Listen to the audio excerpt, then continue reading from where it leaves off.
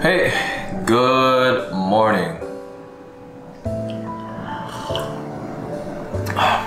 So, today I want to talk about content, specifically creating content. I think for the past year since COVID started, a lot more people have been taking to content creation as a sort of side gig, and a lot of people are doing it full time as well, which is great. And I didn't really fully realize this until recently when I went out and I've seen a lot more people filming themselves, filming their day-to-day lives. And that really had me thinking, because I've only streamed on Twitch for about like a year and a half.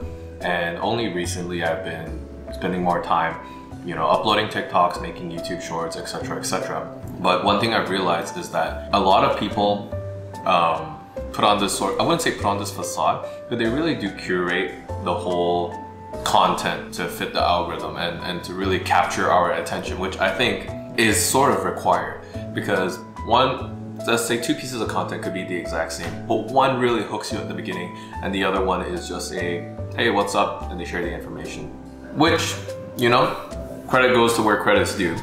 But in a world where we have so much content and it's all so easily accessible, we literally scroll on TikTok and we get a new piece of whatever.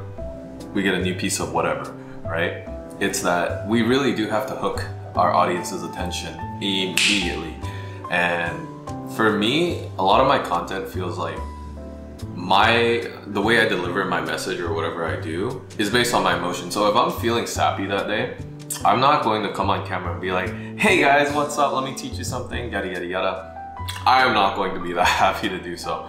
But I find a lot of content to have all this high energy where, let's truth be told, you meet them in person, it's not going to be like that.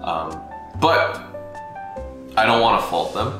It's just what I've noticed, and it's not necessarily bad, but it's not what I want to do, right? I don't want to put on a different face, a different emotion from what I'm feeling when creating what I create. But what I'm saying is that for me, when I make content, I have a few goals, and that is either I want to teach a lesson, share an experience, or make something funny. But I don't want to come in front of the camera and portray a different feeling than what I'm feeling at the time, just in order to hook you in.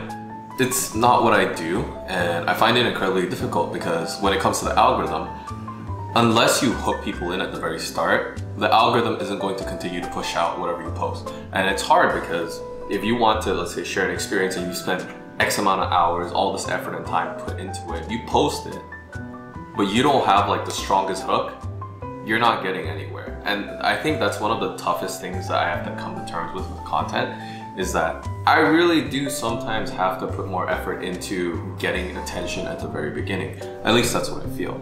The second thing is that with all the numbers that we're given, with the analytics, with our views feed, the like to dislike ratio, this is instant feedback for what people think about you and your content.